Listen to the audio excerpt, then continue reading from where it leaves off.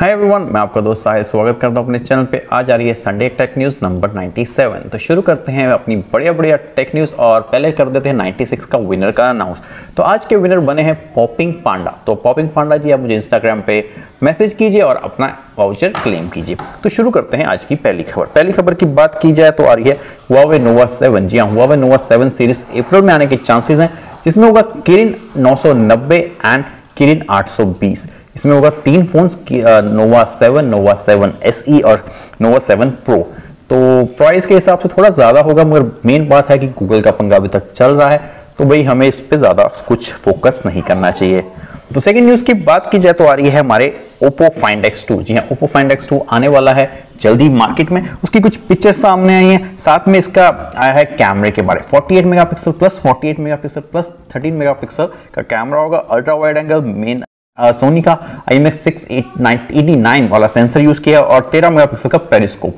तो देखते हैं 6 फरवरी को क्या कमाल करता है। कॉस्ट बहुत इंपॉर्टेंट है, क्योंकि जैसे रूमर्स आ रहे हैं उसके हिसाब से इसकी कॉस्ट 70,000 प्लस हो सकती है। बाकी 3K डिस्प्ले मिलेगा आपको, 3K रेजोल्यूशन की डिस्प्ले मिलेगी जो काफी बढ़िया लग रही है।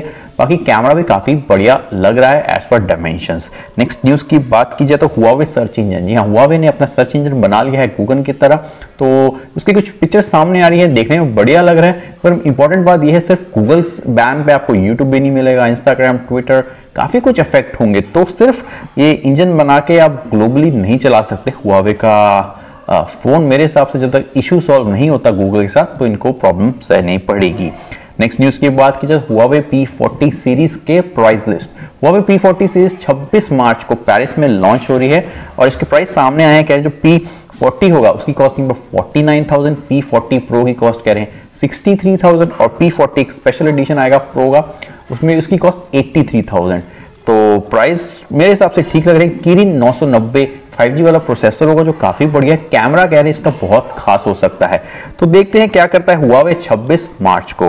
नेक्स्ट न्यूज की बात की जाए तो आ रही है हमारी Huawei की ही। Huawei ने अपना आज एक फोन लॉन्च किया है, Huawei Enjoy 10E। बहुत ही बेकार फोन लॉन्च लगा मुझे। 6.3 इंच का ये फोन है, इसमें मीडियाटेक का MT6765 का वाला प्रोसेसर यूज किया गया है। वाटर ड्रॉपलेट नॉच मिलेगी, 88.4% screen to body ratio, 5000 mAh की बैटरी, 10 वॉट का चार्जर। कौन देता है इस टाइम। उसके बाद 4GB और 128GB वेरिएंट की कॉस्ट रखी है 10,000 रुपए। डुअल रेयर कैमरा है जो 13 मेगापिक्सल से शुरू होता है। फ्रंट कैमरा 8 मेगापिक्सल का, लोग 48, 64 मेगापिक्सल के कैमरे दे रहे हैं और ये हमें 13 मेगापिक्सल का कैमरा दे रहे हैं। पता नहीं कौन से सस्ते नशे करता है Huawei, कभी कभी मुझे लगता नहीं है, समझ नहीं आता क्या करता है, कौन लेता है ऐसे फोन। तो नेक्स्ट न्यूज की बात की जाए तो हमारी Meizu 17 की प्रोटोटाइप सामने आई है, जिसमें इसका जो नॉच मुझे बहुत ही प्यारा लगा। बहुत छोटा सा स्टेटस बार में लग रहा है, जैसे आप पिक्चर में देख सकते हैं। कह रहे हैं ये भी स्नैपड्रैगन 865 के साथ फोन आएगा और बहुत ही बढ़िया प्राइस पे, बहुत बढ़िया स्पेसिफिकेशन में हो सकता है। Meizu इस टाइम लिमिटेड है चाइना में, होपफुली ये इंटरनेशनल भी है और कमाल करे। नेक्स्ट न्यूज की बात की तो Blackshark3। जी हाँ, Blackshark3 सामने आ गया। बहुत ही देखने में बढ़िया डिजाइन दिया है। एक इसकी वीडियो आई है टिकटॉक, चाइनीज टिकटॉक जिसको हम दोइन कहते हैं, उस पर किसी ने पोस्ट की थी तो उसे लीक हुई है। मुझे देखने में बहुत बढ़िया लगा। वैसे मैंने ये मॉर्निंग में आज अपने ट्विटर पे भी डाली थी, जो मुझे फॉलो करते हैं वो देख सकते हैं। लीक्स में मॉर्निंग से डालता रहता हूँ ट्विटर पे, तो अगर आप लीक्स डेली चाहते हैं तो आप मुझे ट्विटर पे जरूर फॉलो कीजिए।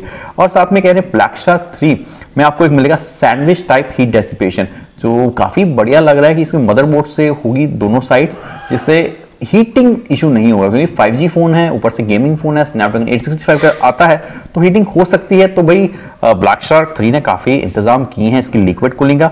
तो देखते हैं कब तक आता है। प्राइस इंपॉर्टेंट, एक पिक्चर आई थी जिसमें 30,000 कह रहे थे, मगर मेरे हिसाब से 35,000 तक जाएगा। 30,000 तक कम चांसेस लग रहे हैं मुझे।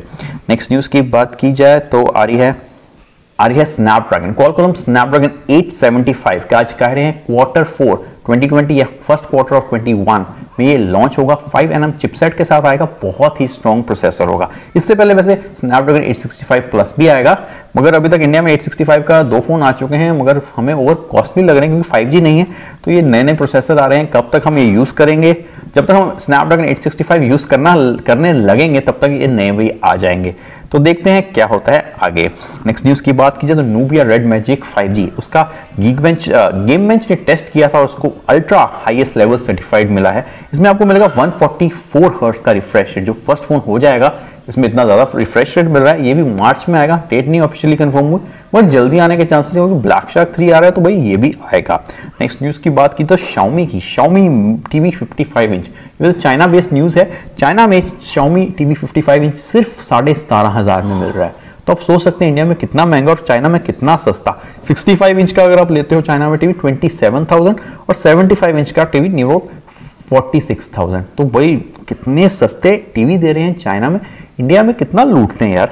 थोड़ा तो इंडिया में भी रहम करें, इंडिया में भी इतने बंदे भी नहीं है कि भाई इतने महंगे महंगे हम टीवी लेते हैं। अगर हमें भी ये 17,500 में ऐसे टीवी दें तो कमाल हो जाएगी। नेक्स्ट न्यूज़ की बात कीजिए तो Redmi K30 Pro, जी हाँ Redmi K30 Pro की एक लीक आई है। इसमें कर्व स्क्रीन नहीं होगी, इसमें नॉर्मल फ्लैट स्क्रीन होगी, साथ में आपको इसमें 3.5 mm ऑडियो जैक भी मिलेगा जो काफ़ी बढ़िया लगा। साथ में कह रहे हैं, इसमें कह रहे थे कि 2 मॉडल्स आएंगे, एक 4G एक 5G, मगर 2 सीरीज आएगी ये जब लॉन्च करेंगे। एक होगा K सीरीज, एक होगी H सीरीज। जी हाँ, H सीरीज थोड़ी लोअर लेवल की होगी, K सीरीज थोड़ी अपर लेवल की होगी। तो ये बढ़िया मुझे लगा, 2 सीरीज आ जाएगी, मतलब K30 का एक H30 भी आएगा चाइना में, शायद इंडिया में भी आए, देखते हैं।